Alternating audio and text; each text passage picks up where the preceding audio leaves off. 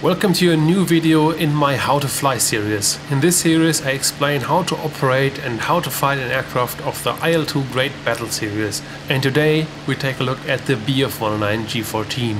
Finally! For the last couple of versions of the BF-109s I uploaded some brief model change notifications where I went into detail what the differences were to the predecessor models. In this video I will go into more detail again, as I think it's good to have a little refresher. Also, the original BF-109 F4 video is quite old by now, still valid I think, but a lot has changed. G model, flight models, damaged model, and I think it's really time for a refresher here. I still can recommend to watch the MCN on the G6, but it's not mandatory this time. I will split the tutorial on the G14 in 3 parts. First, the technical aspects of the aircraft like engine management, fuel consumption and differences to the G6. And the second part will be about the basics like cockpit layout, taxiing and landing. And the last part will be all about fighting and stuff. It will be fun. But now let's get cracking with the flight behavior and technical details of the G14.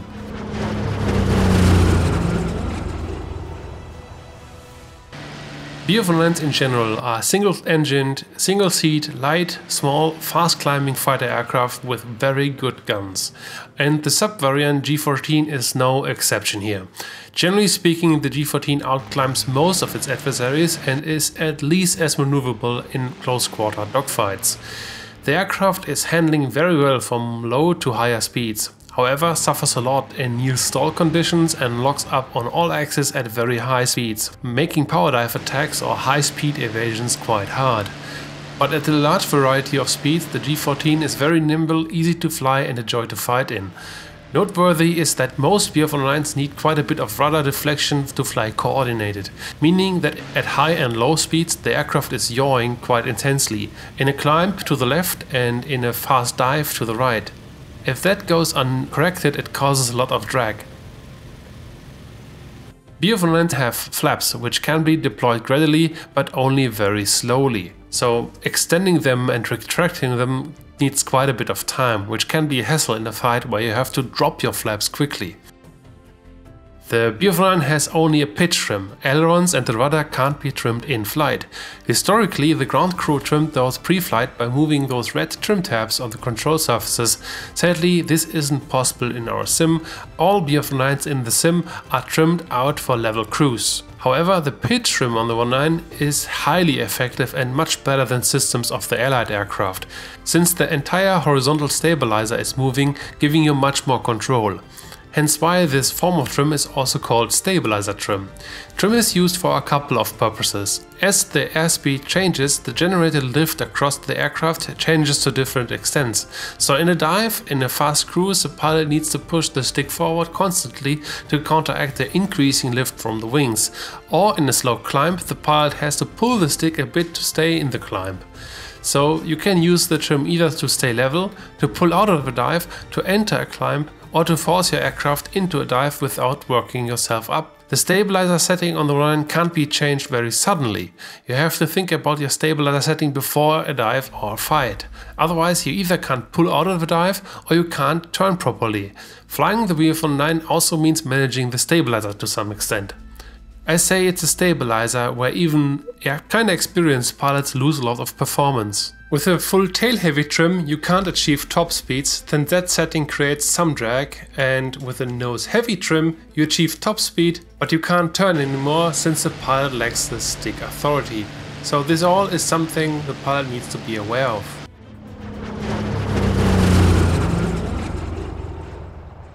The BF-109 G6 suffered a lot from increased weight and a less aerodynamic airframe compared to older 109 models, causing more and more drag while the engine was not changed at all, resulting that the aircraft got slower while the opposition got faster and more maneuverable. The G14 has now a tool to compensate for that drag, and that is MW50 injection, boosting the engine power on lower altitudes quite considerably. MW50 stands for Methanol und Wasser, methanol and water in a 1-to-1 ratio, approximately. There's a small anti-corrosion component in there, but it's basically 1-to-1. This liquid gets sprayed into the supercharger and leads to a higher knock resistance and some cooling effects. I'm not going into that much detail here. The YouTube channel Greg's Airplanes and Automobiles did a great job and a good video on the system. I will link that video in the description and as a card on screen right now in the eye on the top right corner. But as a result, the BF-109 can run now with much higher throttle settings for a longer time, improving the power-to-weight ratio of the aircraft massively in combat situations. The MW50 injection gets active when the pilot applies full throttle. This triggers the injection and is raising the manifold pressure to 1.8 attar. As a reminder, the G6 could hold full power for 1 minute.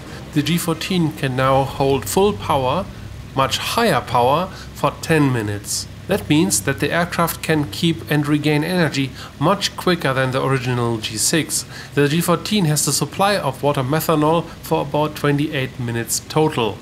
It's really hard to run out, since you only have fuel for 1 hour maximum. Actually, I never ran out, so I don't know. I think that's really enough for any circumstances.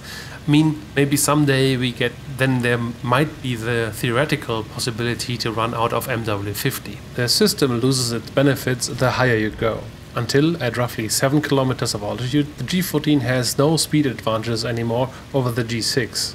The G14 got a new canopy, the so-called Erlerhaube, which allows for a much clearer view through the sides and to the rear. Very neat. Other than that, the G14 is pretty much a G6 with MW50. The climb rates, the top speeds are almost identical with the G14 when the G14 is flown only in combat power at 1.3 attar.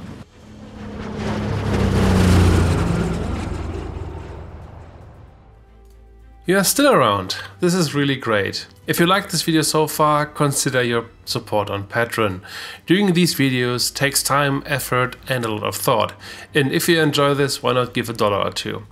You get some perks of being a patron on my channel. You get a couple of hours of early access when new videos are ready to be uploaded and to be released. Monthly I do a tech view, flight review of one of my gameplays uploaded from the engineers tier and higher. So take a look at the Patreon page, don't feel obliged or something like this, just take a look, and if you consider a pledge, that would be great. But as always, my content stays free forever. Many thanks.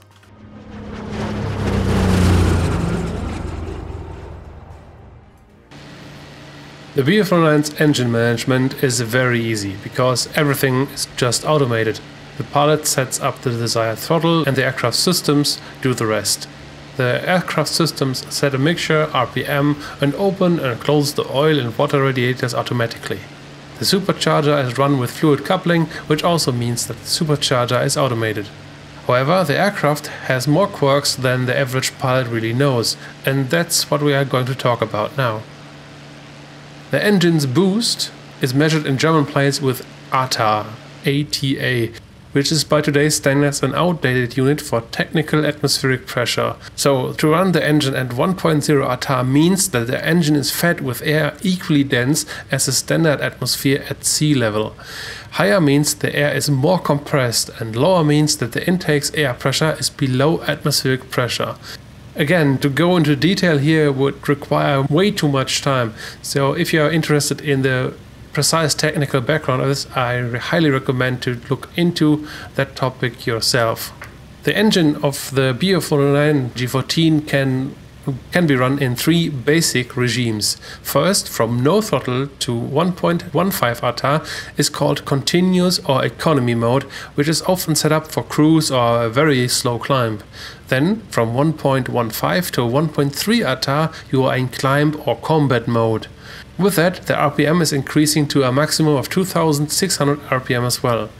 The engine can sustain this mode for 30 minutes at a time and gives you a nice climb rate to get to altitude or to keep a nice combat speed.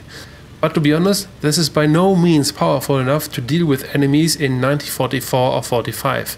Hence why If you really have to fight, you most likely use emergency power at 1.7 ATAR, giving you all the power the aircraft has to offer with MW50 injection and 2800 RPM. This setting can be held for 10 minutes at a time and needs a rest at a 1:1 ratio. Means if you used emergency power for 10 minutes, you'd need to fly for 10 minutes at combat or continuous power to be able to use full power again. It's important to understand that the engine, in order to sustain that much load for 10 minutes, it needs MW50. So if you want power, use full power, since only with the throttle lever full forward the MW50 is feeding. If your throttle is just above combat power, your engine runs at too high settings without injection. Again, your aircraft has supply for roughly 28 minutes of injection, meaning that you run out of fuel before you used up the water methanol. You can check if the MW is feeding by checking the gauge in the left side of the cockpit. Never use full power right away at takeoff, since you run the danger of over-revving the engine. The propeller pitch governor is not fast enough for that.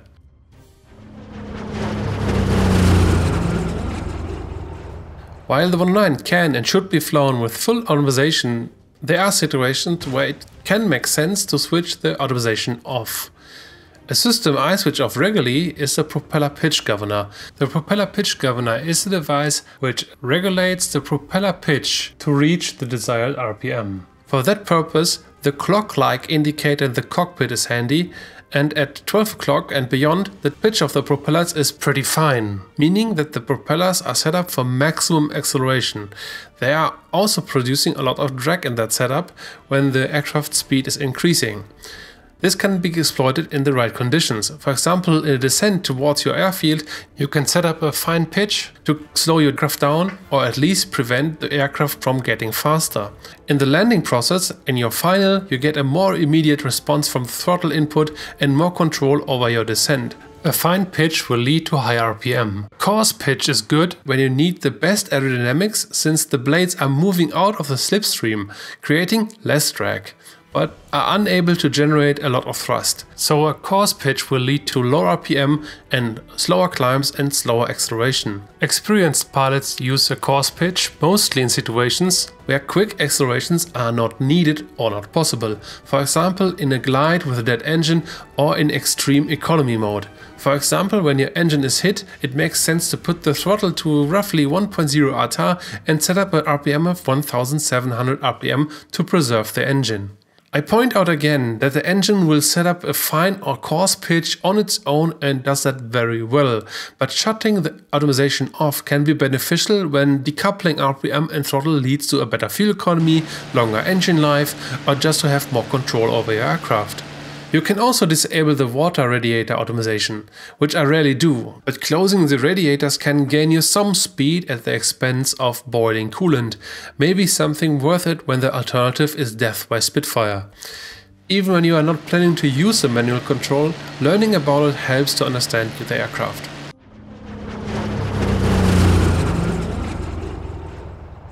All things considered, the 109 is not a plane which consumes a lot of fuel. A pretty standard 1.2 ATAR cruise, the aircraft consumes roughly 6 liters of fuel per minute, giving you just above 1 hour of flight time. At full power, the aircraft consumes a little more than 10 liters per minute.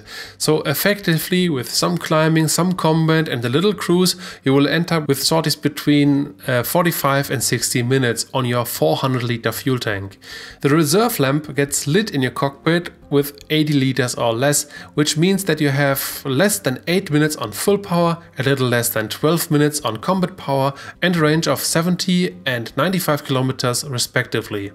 If you want to save fuel, you need to throttle down to 1.0 ATAR and below.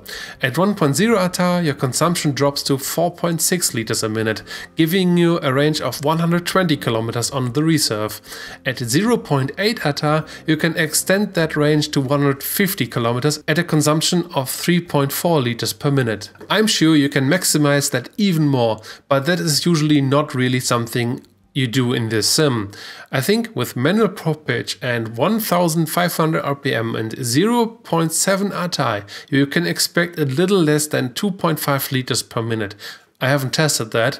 Usually I fly on cruise to get from A to B, I fly on combat power in the hot zone, emergency power when I really need it, and on the return trip I cut my throttle to 1.2 or even below that when needed.